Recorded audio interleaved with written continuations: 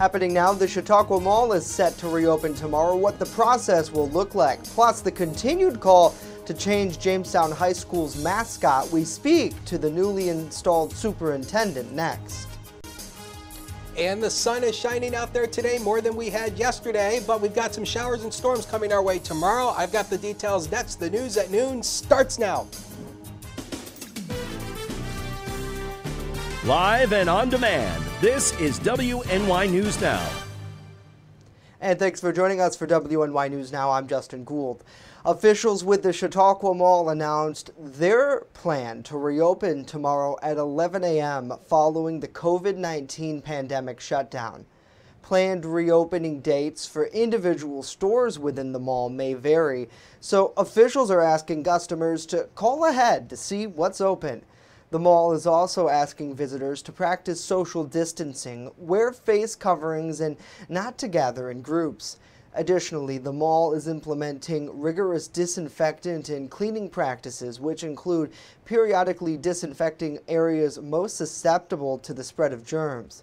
Alcohol-based hand sanitizer dispensers will also be located in highly trafficked areas and public walkways within the mall. Well, members of the Jamestown Police Department lined up for a procession this morning outside of their headquarters to remember K-9 Promber, who passed away over the weekend. We spoke with Jamestown Mayor Eddie Sundquist. He says that K-9 Promber played a crucial role in keeping the city of Jamestown safe. We wanted to make sure that we honored the K-9. I know with COVID things are a little different. We really weren't able to do anything that's a large public event to honor the work that Promber did for us. So we were able to bring all of our public safety together as well as our employees and salute him one last time. K-9 Promber replaced K-9 Mitchell, who retired in 2019 after years of service to the community. Well, Pennsylvania Governor Tom Wolf signed 2 police reform bills yesterday, one requiring officers to disclose their employment history and the other requiring them to undergo regular mental health evaluations and trainings. The passage of these bills marked the first legislative action taken after George Floyd protests at the Capitol in Harrisburg. Prior to the laws, there were no standardized way for police departments to share misconduct records or disciplinary actions with other law enforcement agencies. That meant a police department hiring an officer had no way of knowing if that officer had a history of, for example, being disciplined for excessive use of force. I'd like to see a society that the people we place on the front lines is a society worth protecting and defending. And that means we have to do work with our education system. Right now we fund our education system inadequately, but we also fund it unfairly.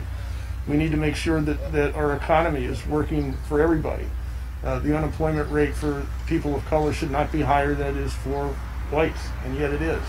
We need to make sure our healthcare system is accessible to everybody, that we have a level playing field when it comes to access to food and housing. All those things those are lots of things we have to do. This is a first step, a very tentative and small first step toward many, many things that we have to do to make our society fair. Police organizations across the state have voiced their support for the reforms, including the Pennsylvania State Troopers Association. Well, parts of the Jamestown Riverwalk will be closed starting today due to construction. The Jamestown Parks, Recreation, and Conservation Department says the path system will be closed from North Main Street to Panzarella Island. The State of New York Department of Environmental Conservation are currently making improvements to the nearby Warner Dam. Now, at the same time, city crews will be paving a path on Panzarella Island and planting new greenery, part of a Riverwalk stabilization project. The Warner Dam Rehabilitation Project will be ongoing through next year. The Riverwalk green infrastructure and water quality improvements there are expected to be finished by the end of August.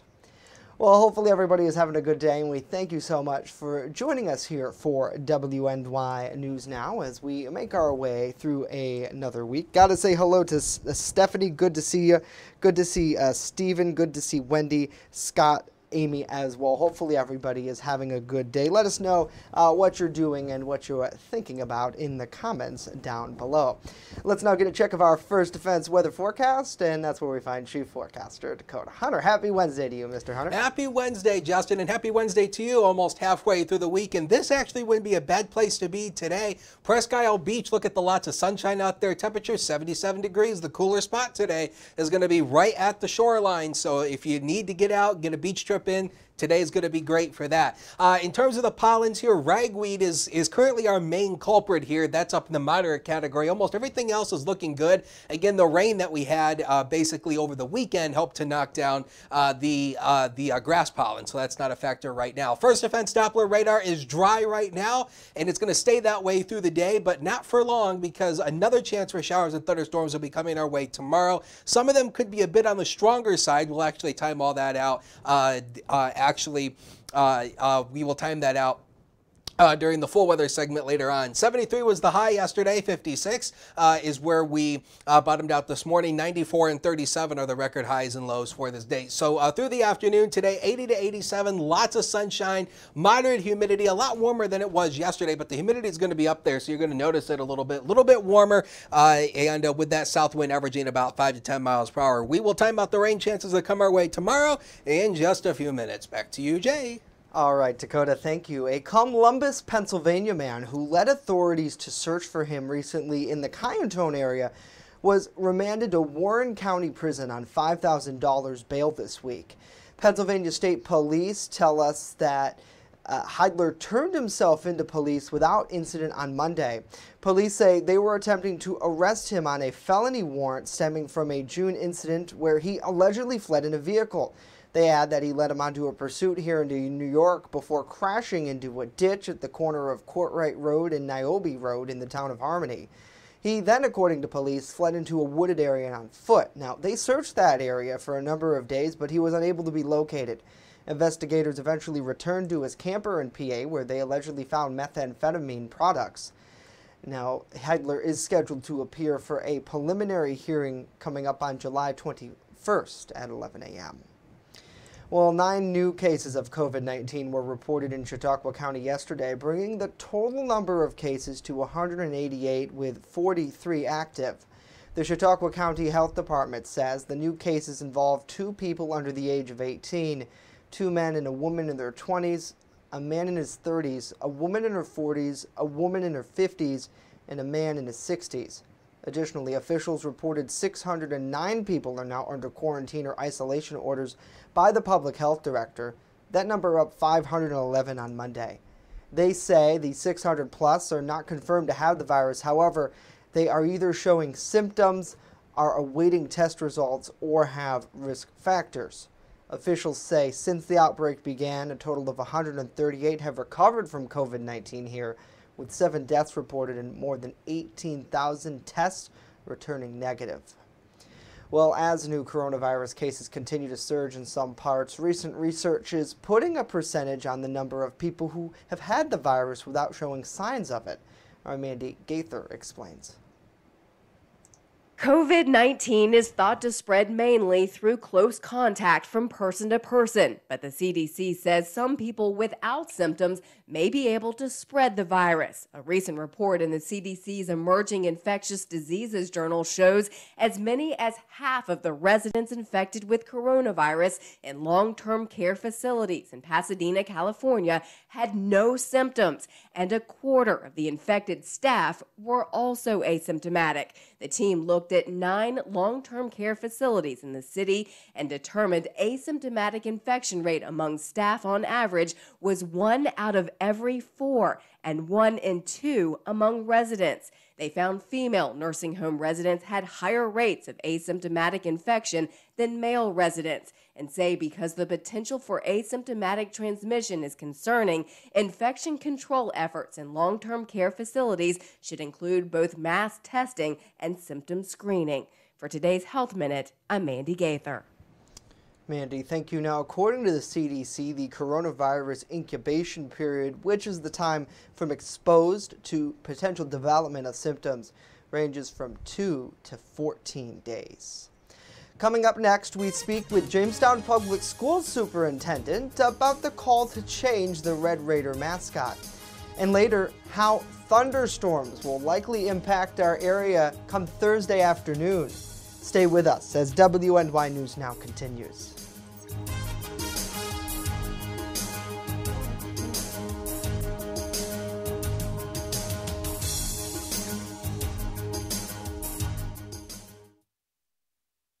With coverage that matters. This is WNY News Now.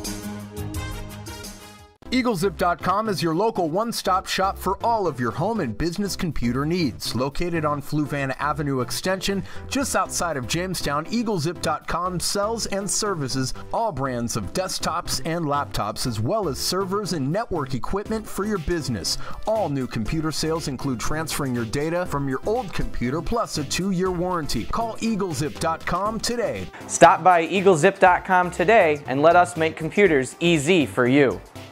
When you're on the go, stay in the know by downloading the WNY News Now mobile app. Stay up to date on local news, weather, and sports that matter to you. Plus, subscribe to breaking news and weather alerts from the team that puts coverage first. In addition, watch news as it happens with the Southern Tier's only 24/7 streaming network. Download the WNY News Now app right now. It's free on the Apple App Store and Google Play Store. You're watching WNY News Now, where coverage comes first.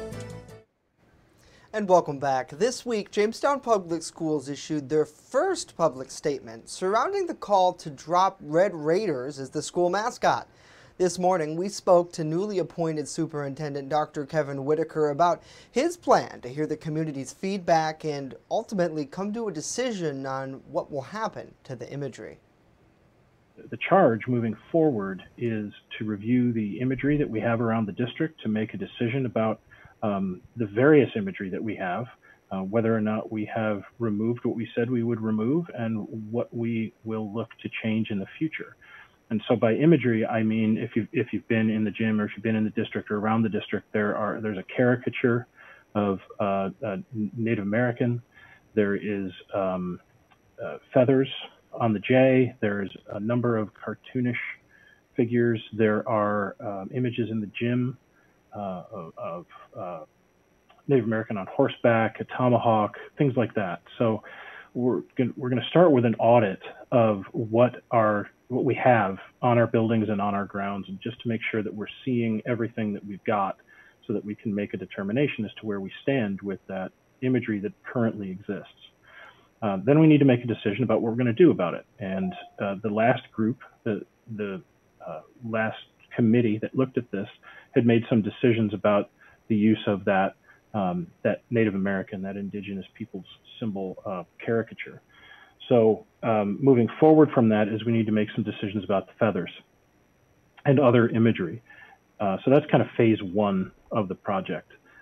Phase two would be working with our students and working with our fans around any kinds of songs or chants or fan behavior that elicits a connection to Native American peoples. And then phase three would be discussing whether or not the nickname is appropriate, whether or not we need to, if we want to come up with a new mascot, and what direction we'd like to go in if that's the case.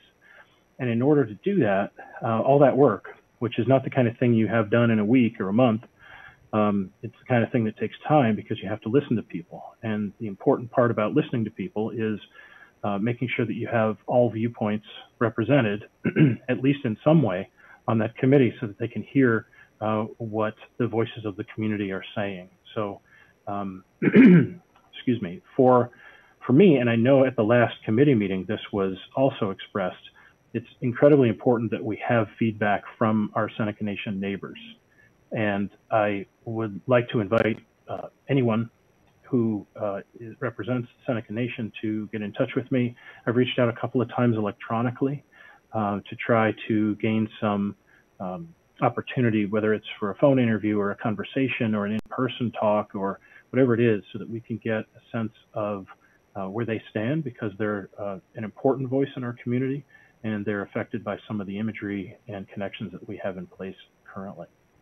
And I know so far we've seen in the public's world here locally a lot of feedback from both sides, and it seems like there is points, whether they're for removing the logo altogether and coming up with new branding, or folks who are arguing that there's a lot of history when it comes to this school district, and that they don't want to just see this pushed off because of the moment that we're in.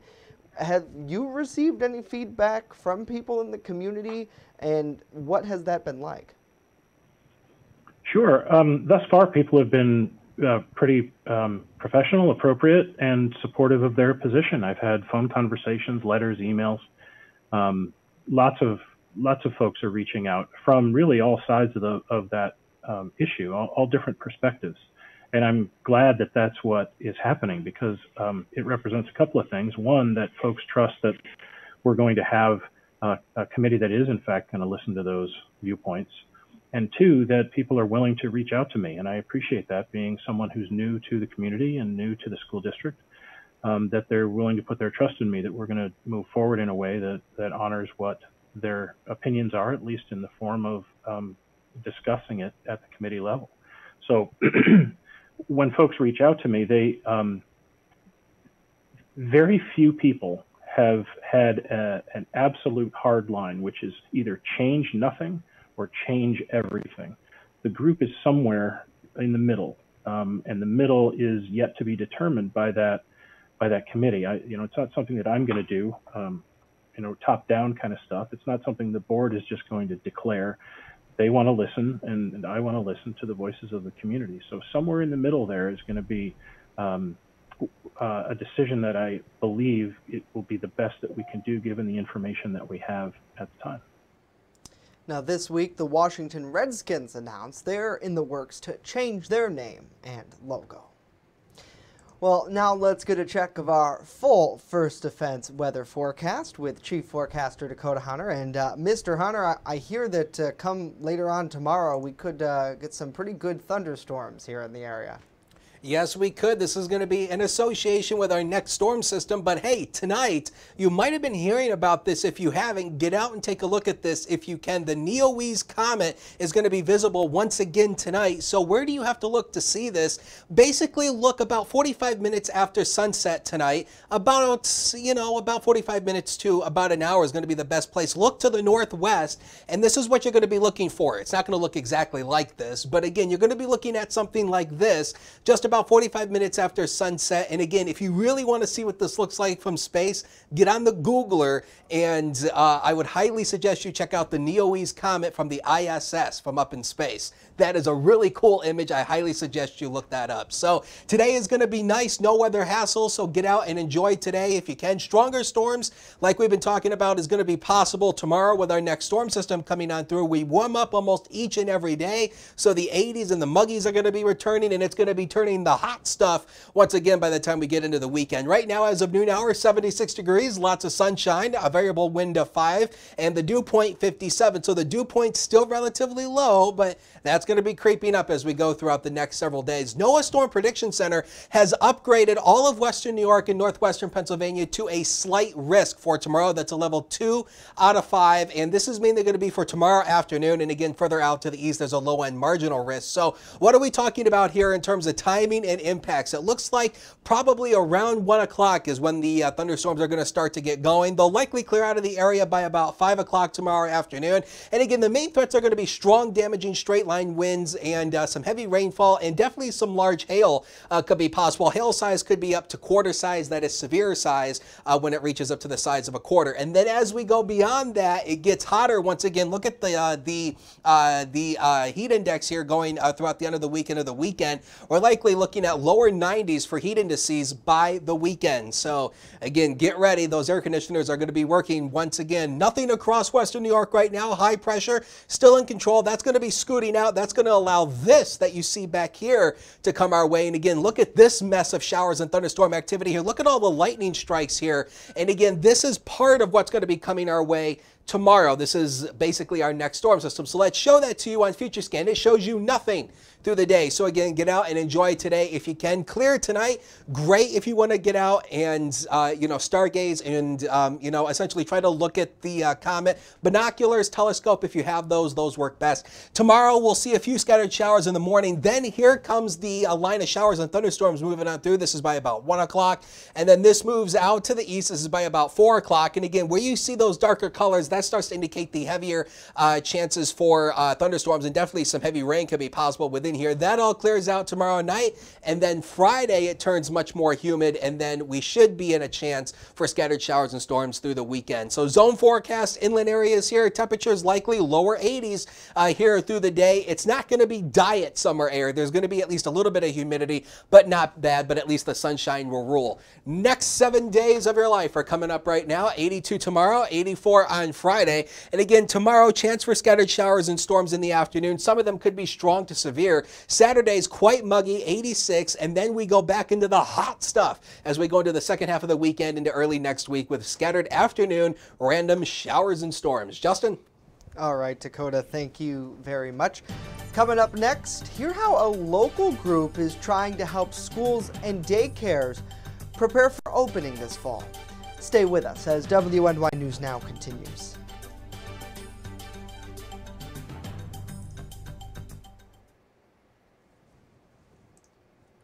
You're watching WNY News Now, your source for breaking news. Want weather now?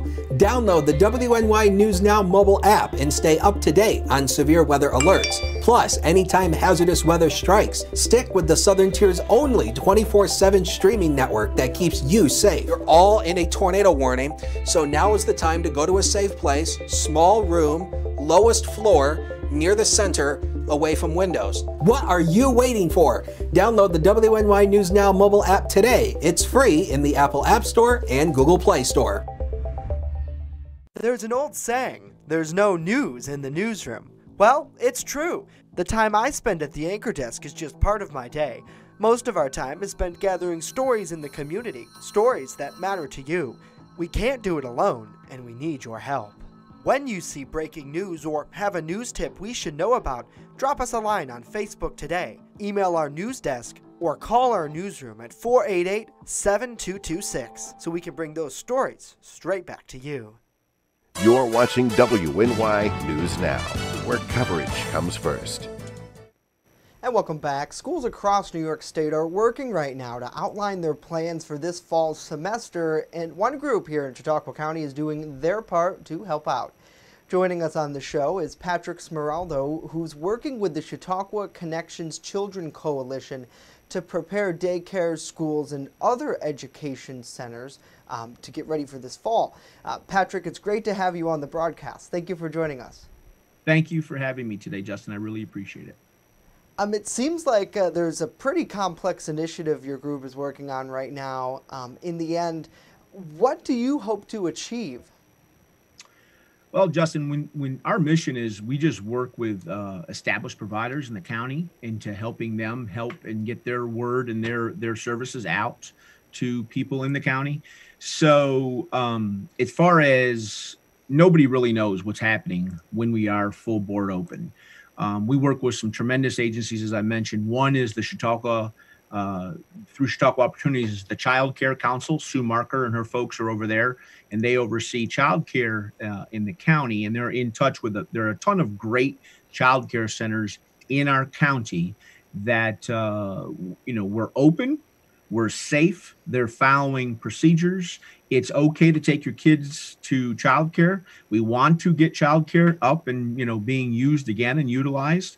So everybody should know, first and foremost, I've had discussions with the county and I've had discussions with the Child Care Council and some other child cares.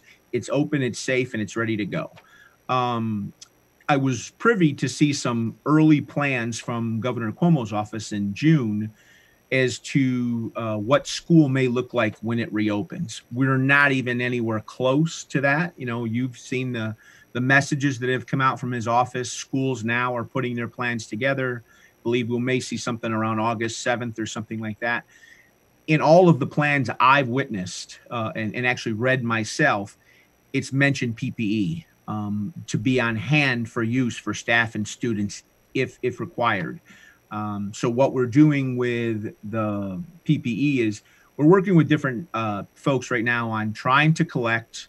I've put a message out to daycares and to the 18 public school districts in Chautauqua County. We're trying to put together a couple of washable, reusable face masks for anybody that responds and wants to participate in the program. You know, I know it's a very political topic right now in regards to face masks. This isn't a campaign that I'm saying. I'm just trying to assist schools. As you know, the schools have been devastated by budget cuts right now.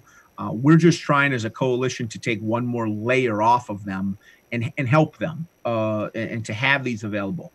So that's that plan right now.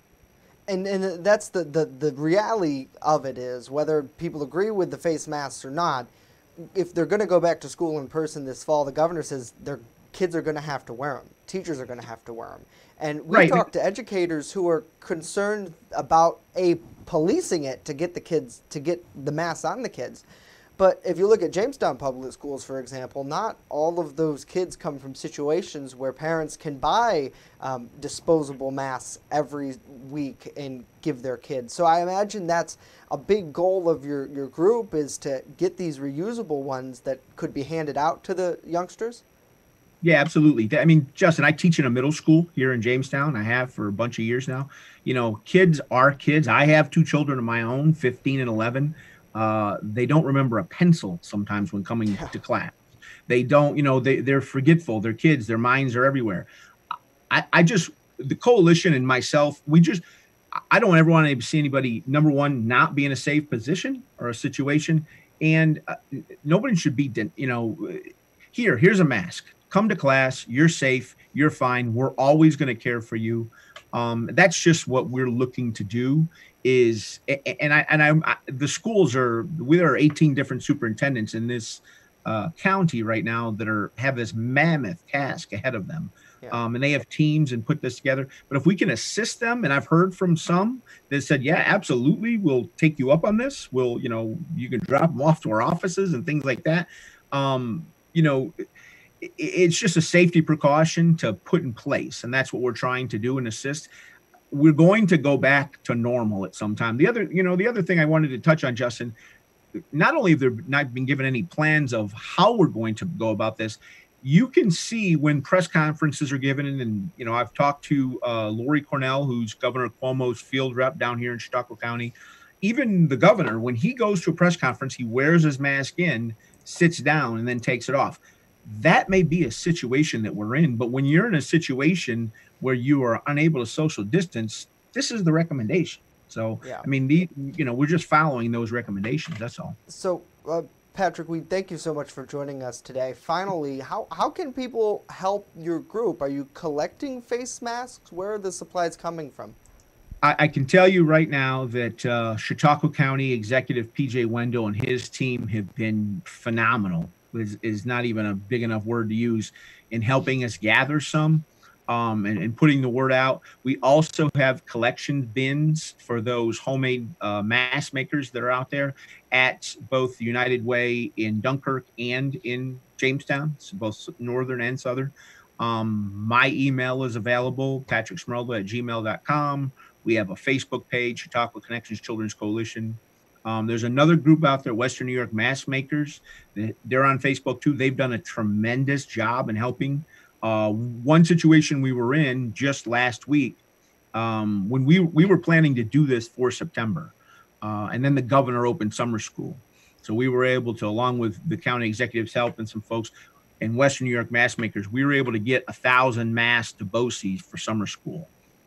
And then the Western New York Mask Makers did 700. So that we weren't ready for summer school to open, but by just getting the word out, we were able to make that happen for the kids and the staff so they're safe. And there's, we'll take any donations that we can get and trying to help as many people as possible. We are going to reopen it sometime. I don't know the plan for that. I don't know anybody that does. So when we do, I want to be ready. That's it. Yeah, certainly. And we'll put your information up on WNYNewsNow.com. So then folks, if they're out there and, I know a lot of people maybe still working from home, have time on their hands, if they're crafty with making masks. I'm sure your group would love to get in touch with them. Patrick Smeralda with the Chautauqua Connections Children Coalition joining us today. Sir, thank you for your time. Thank you, Justin. I really appreciate yours. Thank you so much. That's going to do it for us today. Of course, when you're on the go, stay in the know by downloading our mobile app. It's free on the Apple App Store, Google Play Store. We're back tomorrow live at noon. Hope to see you then.